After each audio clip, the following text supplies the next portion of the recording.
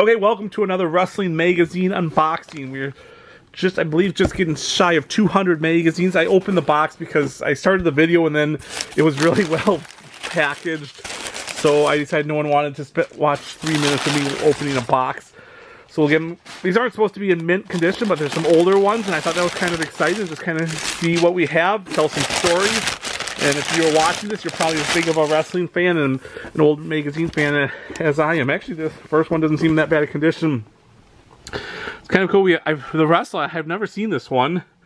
It's got Roddy Piper Wants You, Warning to the Ultimate Warrior. So that's from March of '91, WrestleMania 7, but it's probably more like late 1990. And so the wrestler, I think these are wrestlers in Inside Wrestlings. Hogan versus Earthquake, that's right around 1992. Remember that feud? That was a great feud. Send your card to Get Well Hulk. Sent a postcard back, which actually makes a really cool souvenir these days. Yeah, some of these aren't in as great as condition, but that was expected. We have the Steiner Brothers. They just recently got into the Hall of Fame. So if you're watching this a couple years from now, this is right after the Steiner Brothers got inducted into the WWE Hall of Fame. And that's the thing, there were so many magazines back then, so a lot of these I don't have, and even though they're Inside Wrestling, which was, I'd call that about, I mean, Pro Wrestling Illustrated, The Wrestler, and then you almost think of like Inside Wrestling as one of the next ones that people bought. 1995, Predictions. Remember, look at that Undertaker picture there, as we see that. Here's one without a cover from 1993. But hey, it's still very readable. So this is more of a reading collection than it is of like a collectible collection. Hulk Hogan, I could beat Bret Hart with my eyes closed. This is right. Kerry Von Erich commit suicide, one of the saddest times. I actually visited the grave. I was just in Dallas again for WrestleMania, obviously, and didn't go to the gravesite this time, but I have it from the WrestleMania trip in 1992. This one's kind of funny because it's got a $1.25 sticker on it. I'm not sure if that's the original from like the store or this. I just haven't seen hardly any of these. This one looks very odd. And Starrcade '89. So this seems to be about the years of some of these. This is Inside Wrestling. We have some wrestlers coming up. Here's Sting. Kind of funny, we have the address code on some of these, so I'll have to look it up and see maybe someone famous. The address code. So this was actually from a subscription. Our urgent plea to Hulk Hogan and the Ultimate Warrior. Team up and eliminate these men. You got Rick Rude, Mr. Perfect, the Earthquake, and the Macho King, Randy Savage. And this would have been July of 1990. WrestleMania 6 results, so getting those in. It was always funny because like you'd go to the store in May and be like the July or the August issue would be out on the newsstand by that time, so it's kind of fun. We have Davey Boy Smith on the cover of this one. This is probably it's actually 1990, so a little before his historic. This actually looks like he was in WCW at that time before he came back to WWE with his historic run on '92 Wembley Stadium SummerSlam. Yokozuna, man, if you watched wrestling, that would have been around, that would have been a little later, so probably around 93. This is, yeah, May of 93 is the issue. That would have been when Yokozuna, he was just unstoppable. He made a really good team with Owen Hart, too, the tag team. That might have been, but yeah, the 100-match war, Vader and Sting's secret blood pact has gone too far. So far, just kind of, it's amazing how many wrestling magazines there are, and because I do not recognize a lot of these covers, and I think my last count I have about 4,000 wrestling magazines. So that's why I buy them like this, and some of them I'll sell them at the shows that I'm at. Some of them I'll just wait on. WrestleMania 9. Some people loved WrestleMania 9, some people hated it. Hulk Hogan comes back and is the champion. I will say that, I mean, if you've watched any of the shows, you know that I'm a big Hulkamaniac. I loved him, and especially as a youngster then. But yeah, he didn't really do much after the WrestleMania 9 run. Yokozuna got it back, but it was kind of interesting to see him one more time. They weren't quite ready to put the title on Bret Hart. The wrestlers who could revitalize WWF in 1993, the new blood. Let's see how well they predicted. The Steiners, they didn't do much. They won the tag titles, but they didn't do much. We have El Gigante, who didn't do anything. Giant Gonzalez, I guess he did have that run with The Undertaker, but now look back, it was really bad. Luger, who was kind of a disappointment. And then Yokozuna. So Yokozuna was really the only one of those four that made anything happen in 93. So another, let's see the date on this one. This one's February 92, so that would have been right before WrestleMania 8. How the WWF is breaking Bret's heart. Champion frustration. We have an Inside Wrestling. This one is actually full results of SummerSlam 89. And we have Dusty Rhodes lives on. Would he have been... I think he's still been WCW at that point. He's getting very close to moving over. So I don't remember the exact day he moved over. We have Elizabeth on the cover of this one. Please, Elizabeth, don't wrestle Share. I've seen this cover before. I'm not sure if I have it or if I've just seen it. So that's kind of a famous cover. Please, Elizabeth, don't wrestle Sherry. This would have been a little later. Nope, November of 89. So this was very early after Elizabeth and the Macho Man broke up on stage. Legion of Doom. That's kind of a cool cover. And this was September 92. So that's gonna be when they were in the WWE. Freebirds win the U.S. tag title on the top too, if you can see that. That's kind of cool. We have the wrestler, what's kind of telling you about everything. Remember Papa Shango? Kind of big, famous for the late run in WrestleMania 8. Mid-year report, WWF. These are always fun, just to get the mid-year report back. They used to do these back then.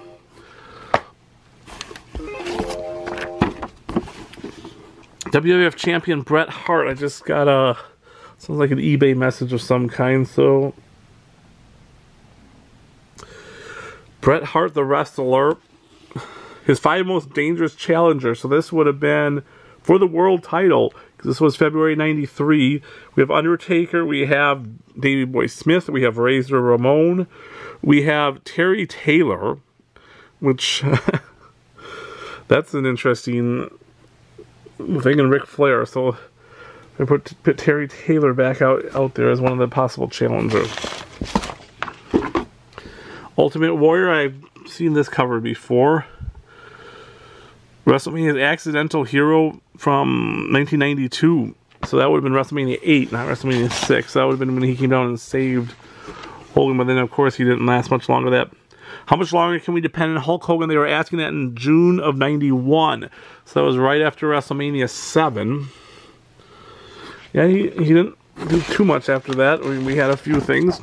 Here's the WrestleMania 11, the winners and the losers. This would be an interesting one to read. WrestleMania 11, considered by many one of the worst WrestleManias. Winners and losers. I actually did the LT Bigelow match, was awesome. But there wasn't a lot else happening there, so that'll be an interesting one to read. Only Hulk Hogan can rid the WWF title of the stench of Sergeant Slaughter. Well, we actually learned that came true.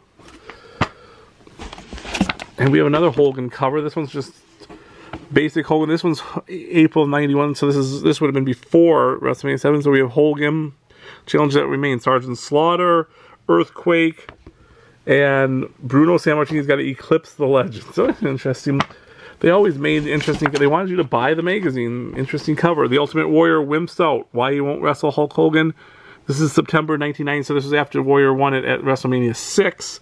And they didn't want the rematch. They wanted to run with the Warrior, and as we know, that didn't work out very well. Glad to see them make up with the Warrior.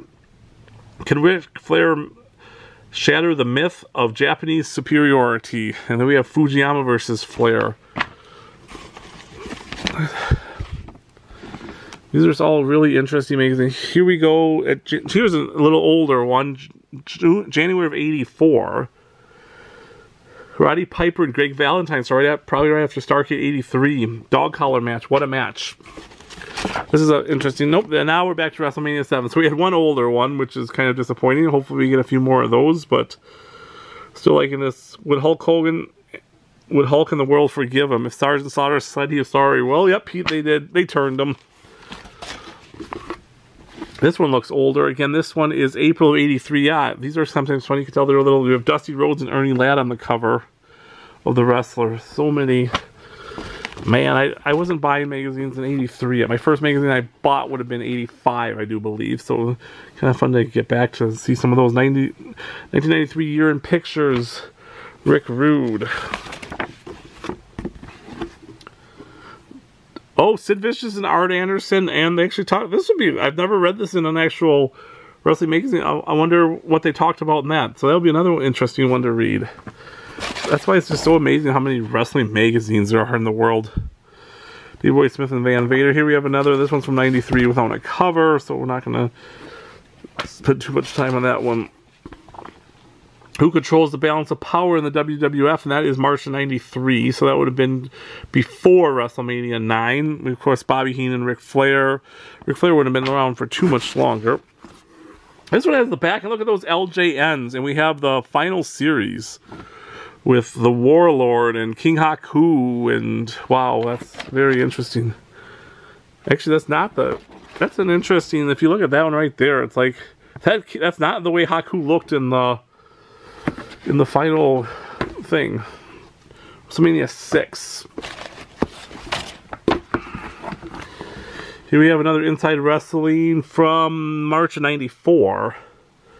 And they're giving out the half-decade awards of that one. Here's another '93 no cover. Seems like whoever probably took off the covers and hung them up on their wall. February '95. There's another one there. Here we go. This one's even farther taken apart, so we'll just skip that one. There's not going to be much to show. It'll still be fun to read. Sting. I feel like I've conquered the world. Here we have September of '90. The Awesome Foursome committed to destroy the Horsemen. Lex Luger, Sting, Rick Steiner, and Scott Steiner. Looks like somebody reordered on the back. Hey, remember these PWI? So even though it's Inside Wrestling, you can order the PWI stuff. I actually have this magazine. I've seen this one before. Our Holiday Wishlist '93. Always kind of interesting.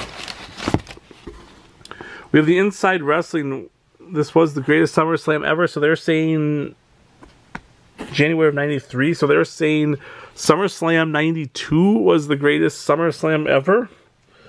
I mean, part of me says, I'm not sure on that. Part of me says, oh yeah, I mean, SummerSlam '92 could have been. Had a lot of stuff happening in it, so it was kind of interesting.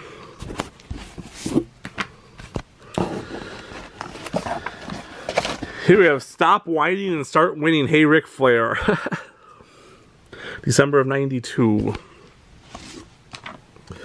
Vader crushes Sting. Vader always an interesting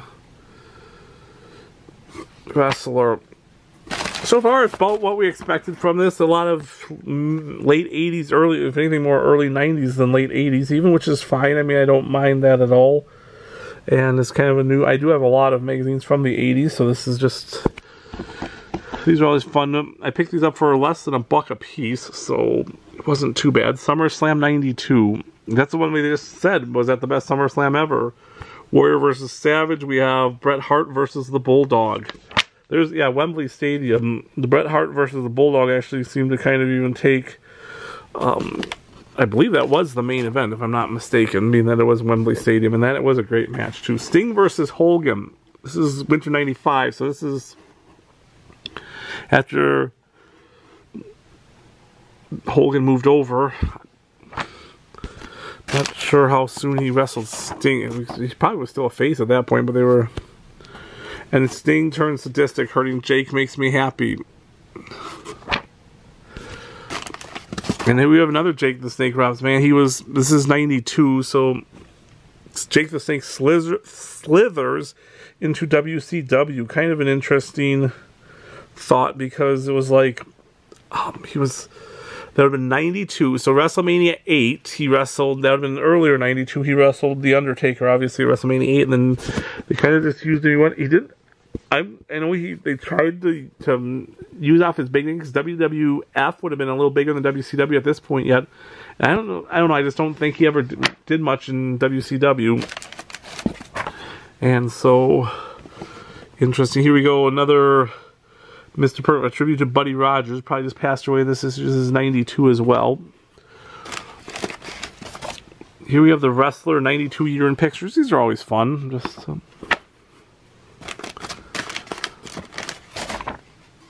here we have the British Bulldog. So this is 86. This is a fun year. I love reading about 80, like stuff from like 86 and stuff, because I don't think it's always the most covered year.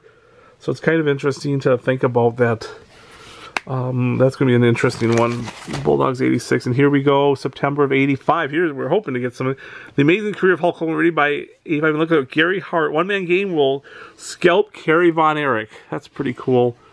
Pretty cool right there. So we have the wrestling's hottest feud uncovered. The Lawler Savage War is raging out of control. How about that, too? So, man, there's just so much history in all these. Here we have Flair versus Hogan. I'm guessing that was 94, so that was after he went over to WCW. They were not previewing that in WWE. Hulkamania, why Vader should be deathly afraid of Hogan. This is once again Hogan in WCW, 95. Owen Hart and Yoko. Hey, I mentioned them a few minutes ago and what a tag team they made, and they even got to be on the cover. Then that's pretty cool. I mean, Owen Hart and here we have Bob Backlund, President Backlund. Remember that?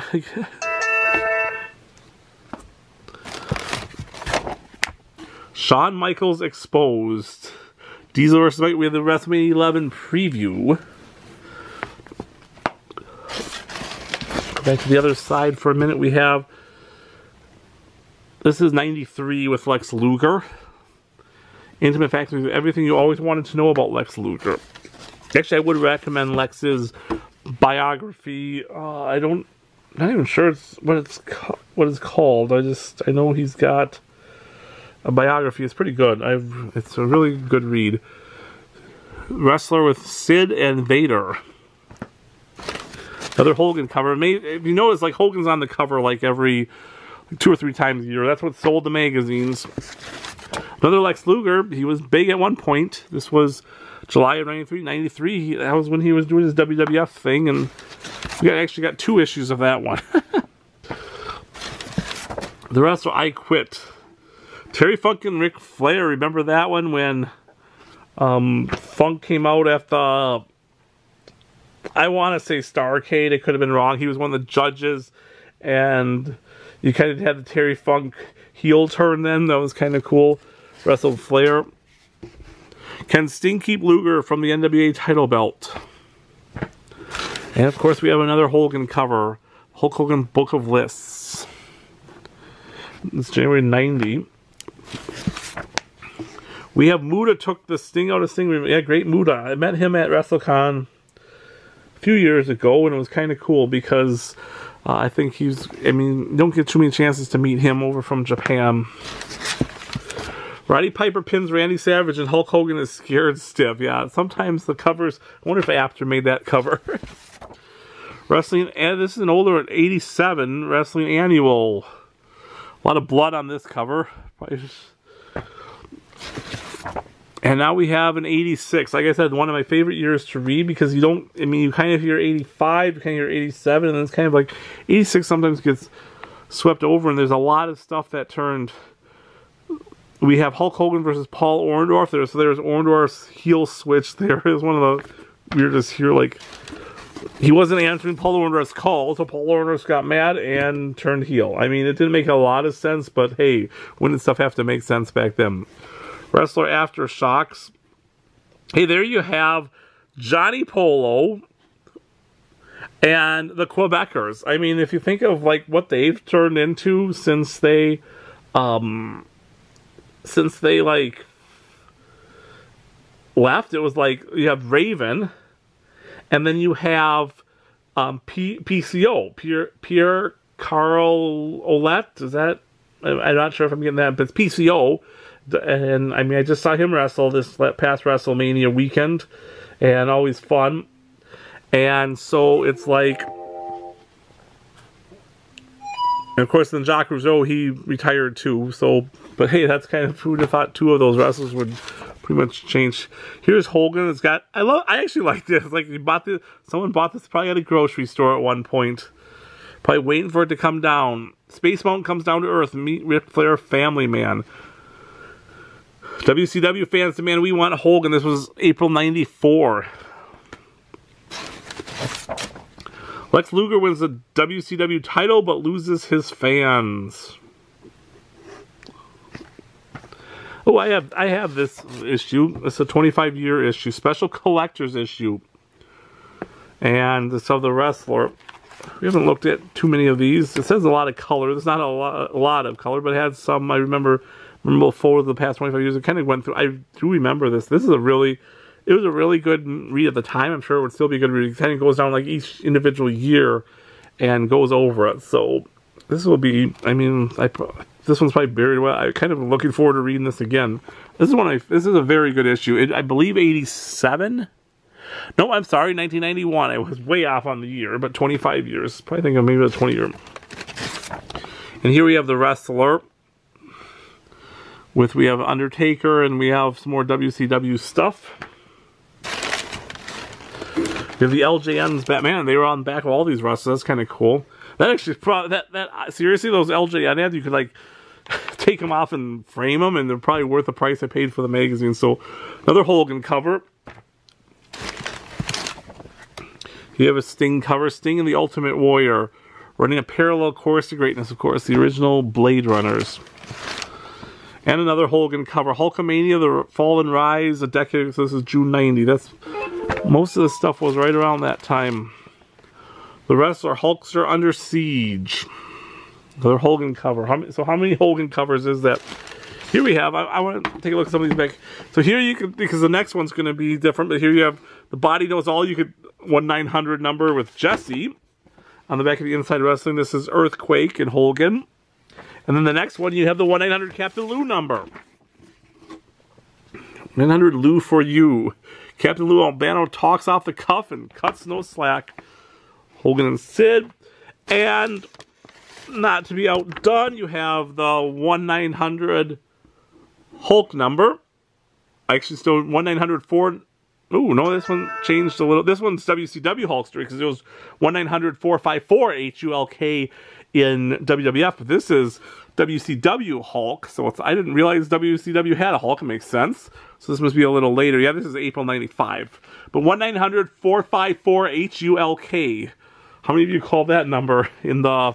That would have been 89.90, I'm assuming. And here you just have the Pro Wrestling Illustrated hotline then as well. Actually, I didn't even look at... We should look at the cover of that one. Here we have Hogan and Flair there. Let's go back to show you the front of this one. This one actually has 1995 Inside Wrestling Computer Tournament. Remember those? Yeah, I remember those. I bet that was kind of interesting to read at the time, maybe nowadays. And our holiday wish list for 94. Oh, we had the 93 holiday wish list earlier. Those sometimes make good magazines. I'm about to lose a pile of magazines. I'm sorry, so I'm going to have to self-correct here. And I don't really feel like a whole pile of magazines falling. And that's how many we've got. Well, since we've been looking at the back here, we have the Royal Rumble now on Genesis. Royal Rumble on the Super Nintendo. I'll say it, and maybe I should do like a whole video on wrestling. Sorry, I had to just cut out there because I used my whole 20 minutes, but Royal Rumble Super Nintendo was such a fun game. That was like the best game for its time. I mean, like, obviously it's not going to hold water to the games of today, but for its time, that was such an amazing game. And Royal Rumble for the Super Nintendo. I had a friend who really wasn't that much into wrestling even, so he would come over and be Doink, and we would wrestle tag team matches, and he would just go to the top. He knew how to go up to the top rope and then do Doink's special move off the top rope, which was like the whoopee cushion. We just, hours and hours of fun. If you're anywhere close to my age, you probably enjoy that. And I know some of you probably enjoy the newer games today. I don't really play the newer. I kind of stopped after, honestly, I stopped after Super Nintendo. I haven't really played a lot of video games as an adult. I actually do appreciate some of the wrestling ones. And so maybe someday it'll be cool to do a story.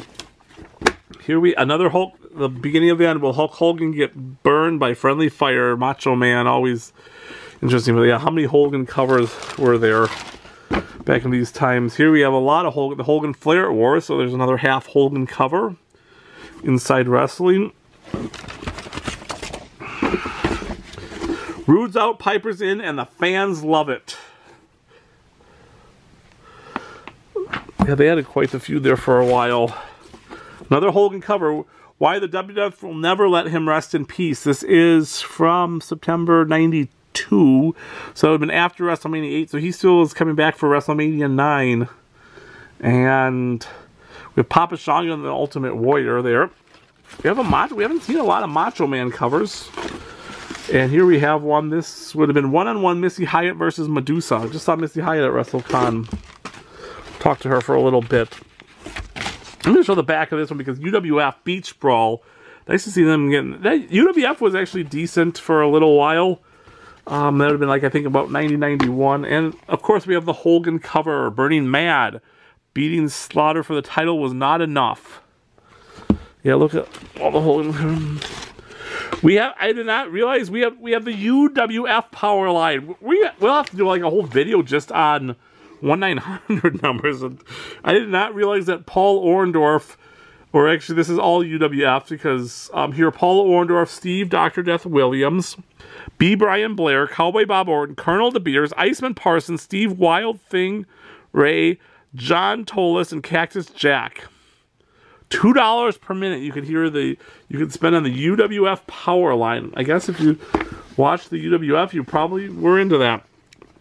Steiner and the Legion of Doom, that's an interesting matchup right there. The Bloodlust of ex-champions, Macho King and Warrior, what a feud they had. Now we go into the WWF Hate Triangle. Hogan, Piper, Warrior. This is February 87, so it's really late 86. That's kind of an interesting one. I'm guessing that Piper, he would have been very close to being a face by this time, because if they're like... I mean, it had to be like November or even October of 86. They were starting to plant the seeds, and so, yeah, it'd be interesting. That's going to be an interesting one to read. Sting's Memo from a Maniac.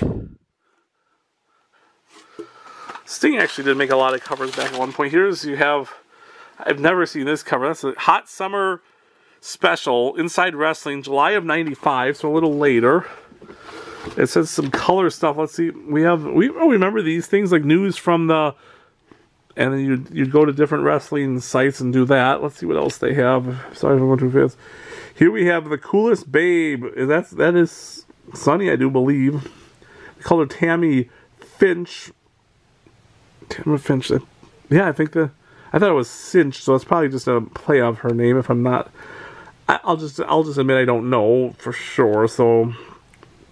I can't, they advertised color, there was not a lot of color in that, there was a little bit right there, so, in the Hot Summer Special. Here's a Hogan Savage, this one's a Connection, so this one's 91, so this one's back when Savage might be coming back.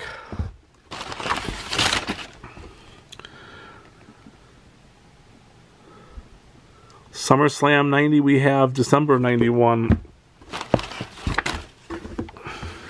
Inside Wrestling, October 94. So the Wrestler, WF Mid-Year Report. Let's just take a look inside of this as we are heading towards the end of what they do. Here they give you the grades. And this was, well, let's see the grades they got. They got Action B, Talent Roster C+, Competitiveness B-, Business C+, and then look at Public Image F. So we'll have to see. I'm gonna guess it probably had to do with the drug scandals maybe at the time. Let's see. Pay-per-views B+, arena shows B-. They got TV production A-, announcers C-. They're not like the announcers at the time either. So fan relations with the A, they got the best, and they obviously did not do well in public. So this is September 95. That's interesting that they would be that low on Public Image. In 95, I mean, they lost Hogan, but they were still. I guess maybe that was when they were kind of getting a little more raw, as you would say, and then they thought that was bad. Inside Wrestling, Vader Mania wants to squash Hulk Hogan. Here we have WCW mid-year report. Well, we just saw the WWE mid-year report. Let's see if do we get similar grades on this one. Not sure they're going to give us the exact same thing. It'd be interesting to compare the two. Apologize for this one didn't pop up. Okay, here we go. This is a little different, but let's see. Let's check the year. This is 1995 as well, so we actually should compare the two. Action B-, talent roster A-, competitiveness B, business C, public image C+. So they say WCW had a better public image, but much worse pay-per-view C+. Horrible arena shows with the D, and then but the announcers were the A. So 95, which I mean this is October of 95. So yeah, Jim Ross, because Jim Ross would have already been over much long. Yeah, so they like the announcers way better than WCW for some reason. That surprises me. I don't know exactly who would have been considered the lead announcers at that point. So that's interesting. Steamboat and Ric Flair 94. Bulldog and the Warrior. Changing of the guard. Here we have Imagine Wrestling Today. If Hulk Hogan had lost the Loser Leaves Wrestling match.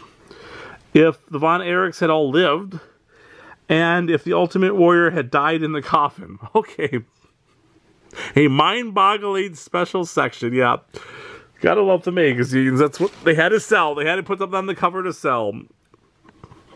Here we have British Bulldog, but we have the bonus section, the Wrestling Book of Lists. I'm going to see if we can see that. And we have like some Jericho. I believe this is the bonus section. Actually, it's a pretty big book of lists, obviously. The Wrestling Book of Lists. Ric Flair's 10 all-time favorite blondes. Beth Flair, Anna Nicole Smith, Phil Simms, Marilyn Monroe, Cheryl Teagues. Okay, I don't understand. So it's kind of an odd book of lists. Let's see if there's anything. It's really Erwin R. Scheister's favorite tax deductions. Yeah, so it's just kind of a top 10 wrestlers with one-word names. They give Sting the top one there.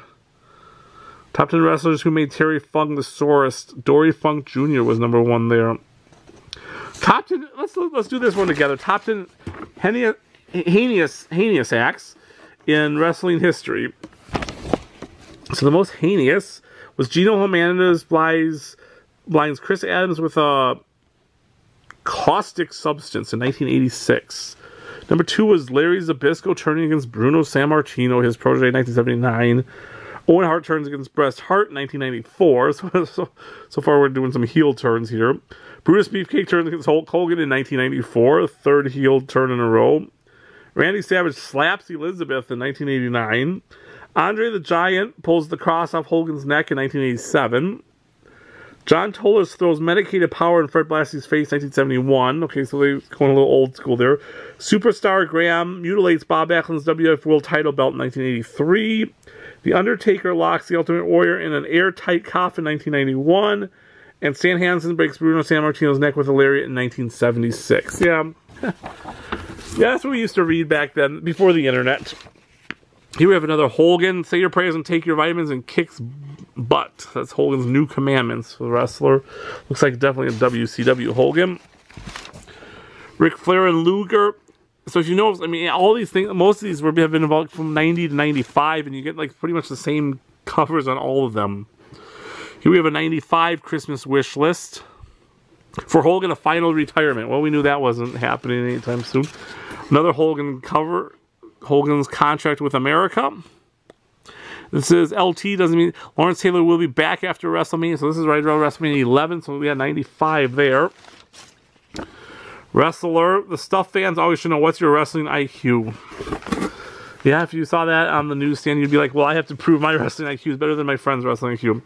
This one's kind of interesting. 30th Anniversary Collector's Edition. It's a little beat up, but I've never seen this before. And I guess we had the 25th a little earlier. It's about the same. That's kind of a cool cover, too. Some of these, I think the magazines, I don't think they were as collected in the mid-90s, because the internet would have been out pretty, yeah, the internet would have been out in like 96. So that's when we started getting all of our wrestling. Now that's when there wasn't quite as many magazines to go. The wrestler Hulk Hogan and Sid Justice are mere pawns. Ric Flair coming over to WWF. Ric Flair's Hour of Power. Can one man stop him at WrestleMania 8? He rumbled past 29 men. Yep, Royal Rumble 92. Pretty good. Good use of Flair there. The Magic is back in WCW. We got Steamboat. We have Jushin Thunder Liger. We have Rick Rude. We have Rick Steiner.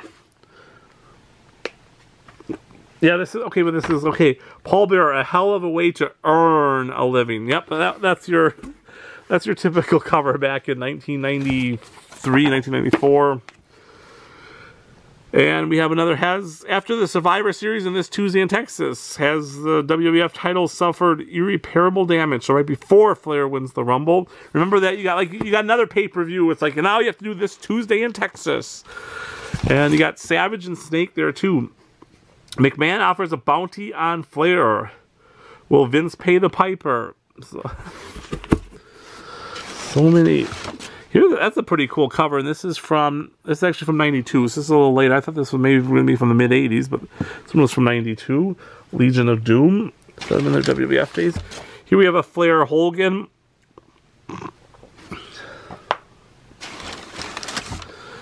Here we have another mid-year report. This looks around 93, actually 94. It's the King. Jerry the King was making a few waves at that point. Wrestling from A to Z with another wrestler. And 1996, the year in pictures. Got a few left. Another Rowdy. It's time.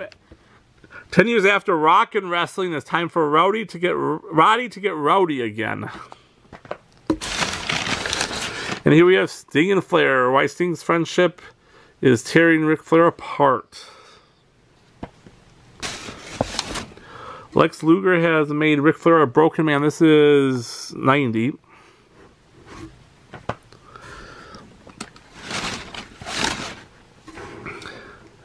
It's an Undertaker with a graveyard. The resurrection of the Undertaker. This is September 94. So this would have been after WrestleMania 10, before WrestleMania 11. We have Lex Luger and Bret Hart on the cover. This one from May of 94. Ted DiBiase. Inside Wrestling 94. Is that 94? This is November 94, though, so it's later. But he would have still been, because he would have still had the $1 Million Corporation at WrestleMania 11 in 95. So he was still WWF $1 Million Corporation at that point. Bret Hart. Bret Hart is the WWF's only true champion. This is from April 92, but it's funny because is that him holding up the... I don't believe that's the WrestleMania 4 Battle Royal. That must be a different trophy of some kind. Probably some King of the Ring tournament or something. WrestleMania will be their biggest battle. Hogan and Sid Justice.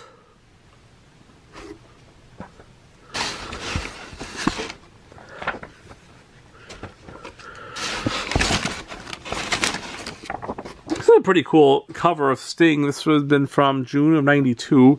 It's just Sting on the cover. New champion, new era. So, pretty cool cover, I will admit. Get rid of this, and we're running out of places to put these here. Another cool cover with an old school Undertaker is regaining the WWF belt, an impossible undertaking. These were packed well, so I do appreciate that from the seller. Now we don't need all the paper. Here we have another Hogan cover. Hulk Hogan versus Yokozuna. The Hulkster faces his biggest challenge ever. Check out that back. Those are some cool posters. You can get all four of the super special editions for $10.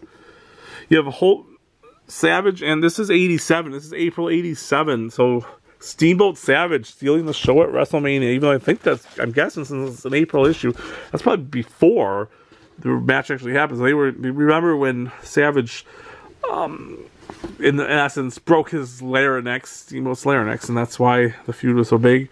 Ric Flair is back. We have the Captain Lou 1900 number again.